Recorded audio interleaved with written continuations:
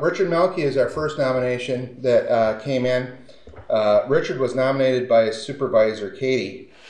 He's a second shift soft count worker.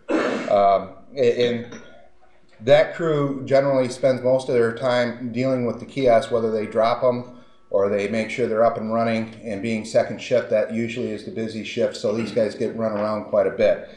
And what's wonderful is that Richard comes into work every night ready to work and not looking to see, okay, what do we have to do? He's just energized and ready to go every night. You can find him on the floor talking to people. He's one of those associates, and I know there's other departments with him also, but he's one of those that you see on the floor that has a piece of candy for everybody.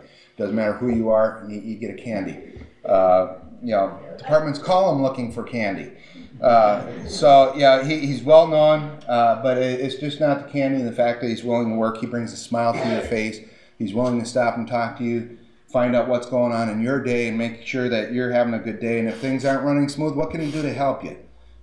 So Richard is one of those people that just, you tend to not notice them until they're right there. And he's a great addition to our team, and we really enjoy having him on. And I'm sorry he wasn't here to be here, but congratulations, Richard. Hopefully he'll get to watch us on the YouTube. So our second associate